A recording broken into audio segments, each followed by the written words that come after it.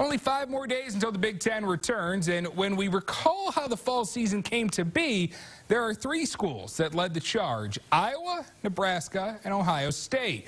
2 of those schools, Nebraska and Ohio State, will face off in Week 1. And while the 2 programs are focused on beating one another this Saturday, the process of getting the fall season back seemed to strengthen their relationship. I don't think it was a coincidence. But we're grateful to Ohio State. It's strange where you find allies in certain things, and I think we had an ally in Ohio State to try to get the season played. I don't think it would have got done without Dr. Borchers there, without Ryan Day continuing to push it, Gene Smith continuing to push it. We certainly fought for it too.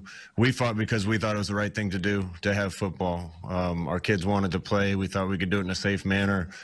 We weren't satisfied with the decision to not play, and kept trying to find opportunities to find a way to get it done. And we're grateful to Ohio State for having done the same thing.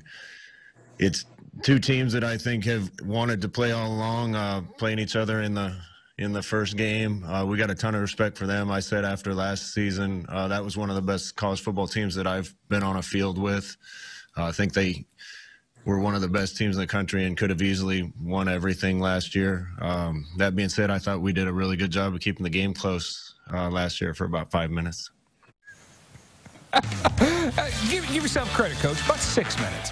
Frost and Day, well, they may be buddies after this offseason, but all that's going out the window. 5 days away, Huskers traveling to Columbus to take on those 5th-ranked Buckeyes. 11 a.m. kick on that one.